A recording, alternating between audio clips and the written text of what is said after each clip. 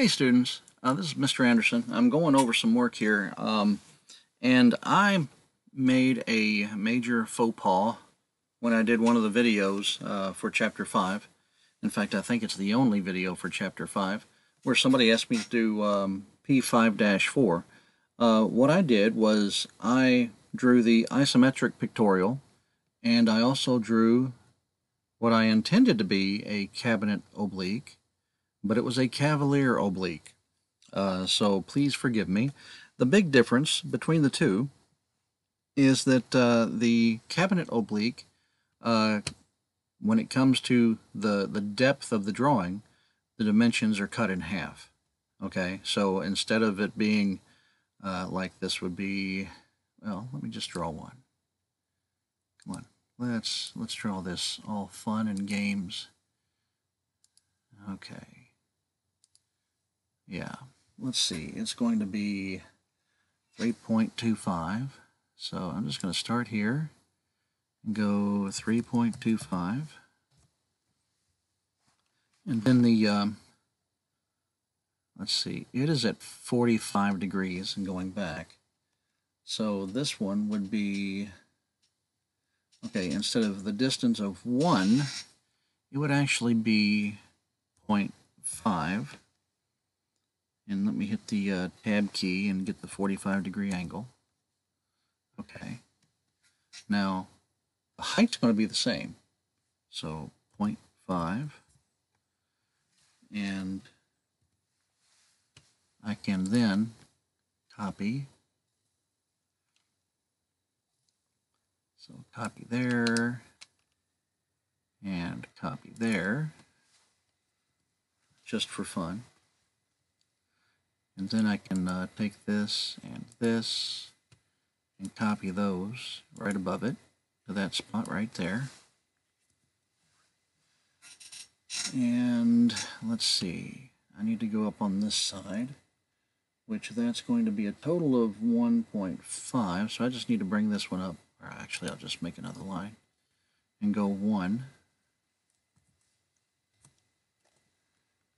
And let's see, I'm going to offset that at 50, or 0.5,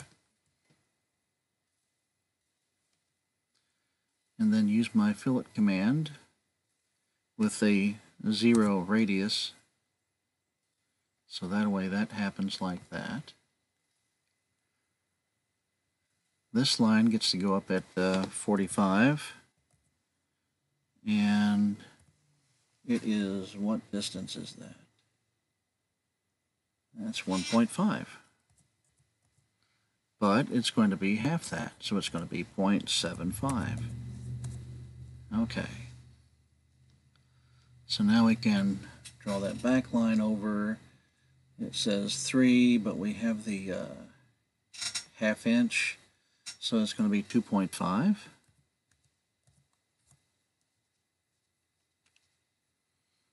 And then I can just go down to there, and that's the corner that we won't see.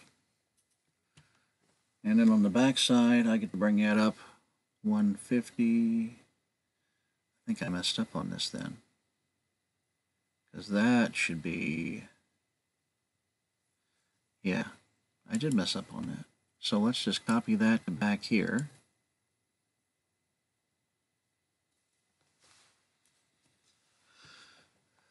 And I'm going to bring that down to halfway. And this one should be the same. So that should just be 1. And then 0.75, so it'll be 0.375. Got to do a lot of math in your noggin. So, let's see, 0.375, and then the angle is going to be 135. Bring that down, and then we can copy those over.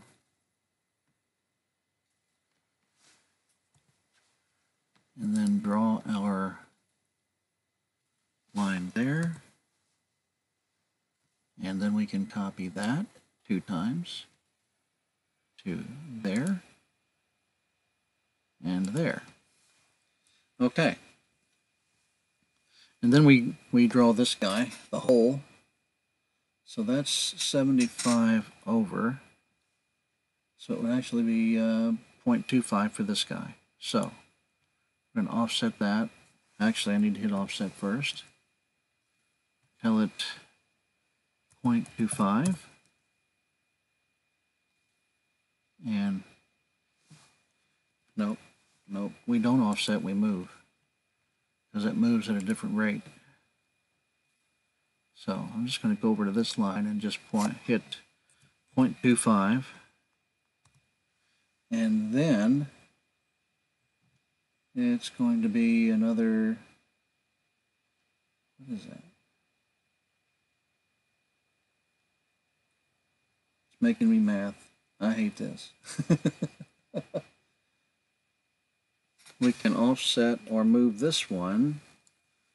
Let's see, we have to copy that. Instead of 0.25, it's going to be 0.125. And then it is another inch, so it's going to be another 0.5. Okay.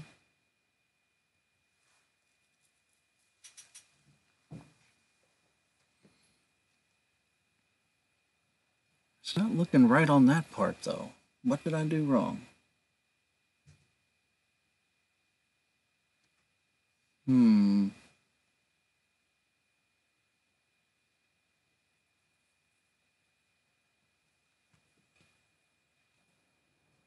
Okay, I figured it out. Okay, I didn't put this line in the right spot. I didn't take it back far enough. So I'm going to copy this guy, and it's going to be 1, let's see, it's 1 inch, so it's going to be 0.5. And that's where that should be, right there. Okay, that looks much better.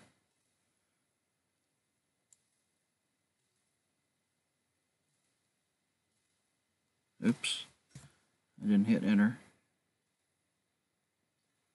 Okay, now we have to do this distance right here, which is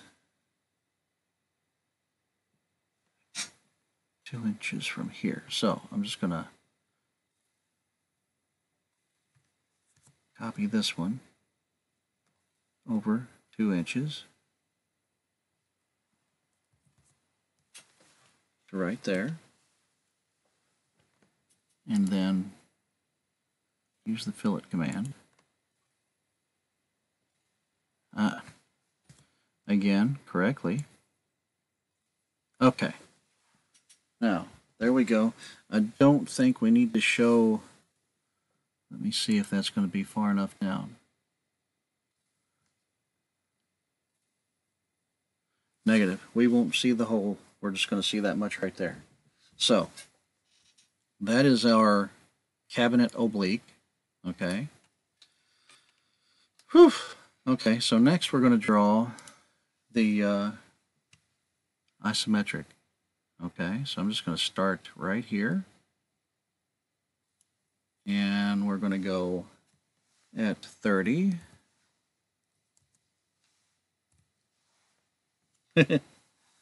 And 1.5. No, we're not going to go 1.5. We're going to go 1. And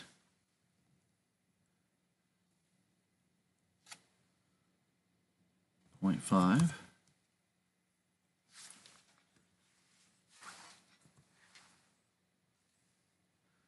And let's see, 30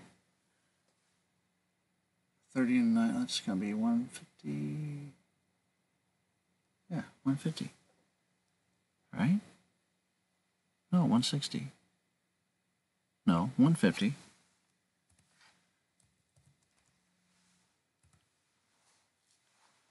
And the length is 3.25.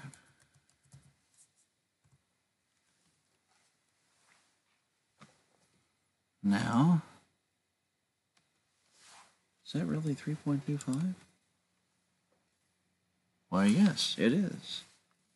So now we select these guys, and we copy those up.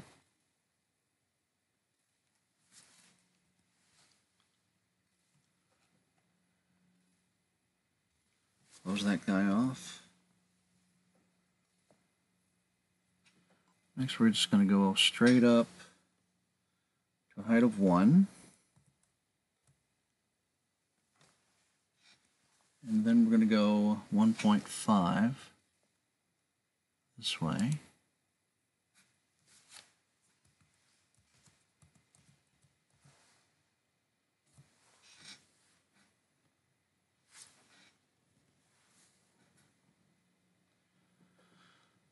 Let's see. Now this guy, we're going to copy this guy, this inside here, to 0.5.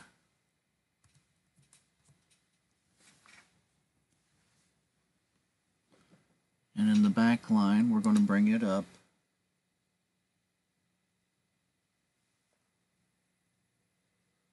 1, since we're at the top of that. And then it's going to come straight down for 75, or back this way at 75, or 0.75. So that's going to be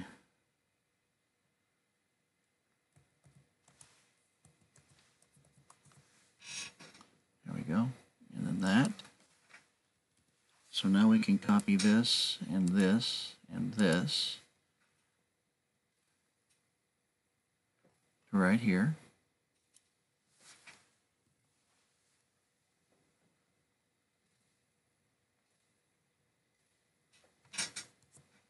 I know some of these lines I'm not going to need these guys on the inside, but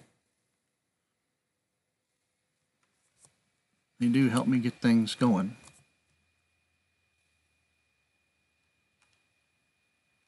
Uh-oh.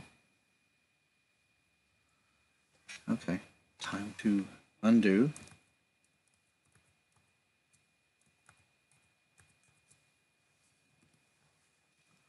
Because that, and that is not correct. And I need to get that guy out of there because that's going to mess me up again. So, let's try this again. See, even the teacher messes up. Sometimes more often than I care to admit. And I hope you guys forgive me for that. We're all human. I try to be as understanding as possible. So let's just copy this guy down. Okay. And we can draw this guy in. Now that line is going to come out 2.5.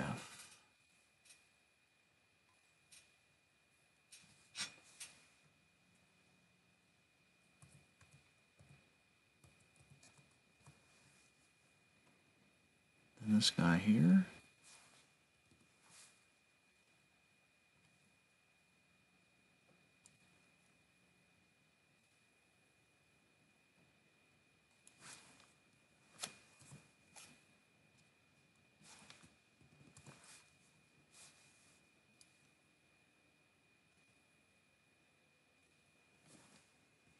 Okay, and then all that's left is the hole in the middle. So, we're going to copy this guy. That's going to come over 0.25.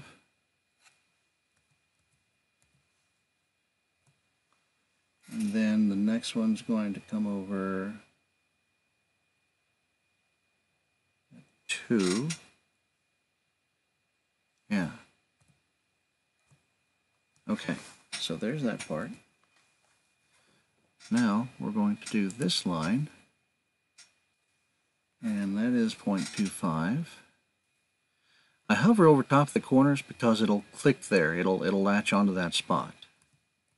Now some of you may have been wondering, why do you pull that way up there? And then the top one is going to be 1 more.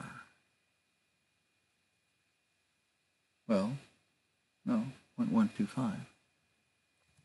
Or 1.25. There we go. Now fill it.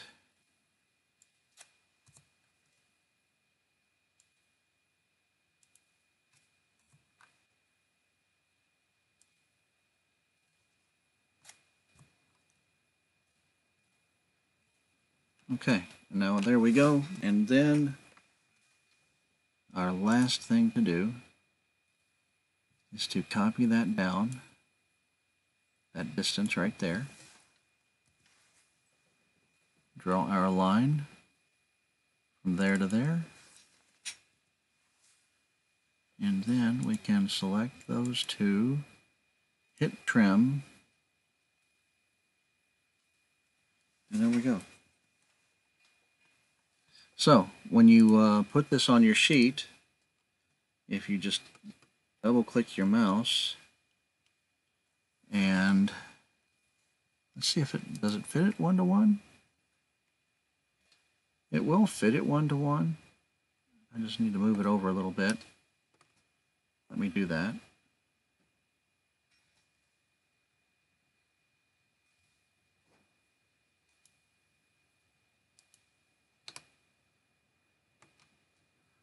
But typically, an isometric drawing is not scaled, okay? Even if the book says scale it at 80%, you know what? What you're going to do, of course, you're going to put the assignment number there. But for scale, and this is going to be about the only chapter 5 and 6 are going to be the only chapter I allow this in. You're going to put 3 letters, NTS, which means not to scale, okay? Especially this one. This one's not to scale because it only goes halfway back, okay? So that's how these should be done, all right? And want to thank the student who brought that to my attention when he saw the video, and he's like, yo, dude, you screwed up, man. Not in those words, but, you know, I could tell from the email. It's like, and I'm like, whoa, dude, you're right. I did screw up, man. Thanks. So this is why we get a new video showing the difference in the cabinet oblique and the isometric pictorial. Okay? So let me know if you have any questions. And again, sorry for sending out faulty information. If you've already done this video, or you've already done this assignment, or the 2 assignments in Chapter 5, I've probably already graded them and graded them as correct. So no worries. You don't have to redo it. Okay? But I am going to be removing the old video and putting this one up in its place. So let me know if you have any questions. And again, thank you very much for your understanding. Oh, and I did forget one thing in this one. It's come on now, activate. I did not put this line coming down. That looks a lot better. Okay. I'm glad I noticed that. Alrighty, guys. And I think, again, thank you very much for your time. Good luck. Bye-bye.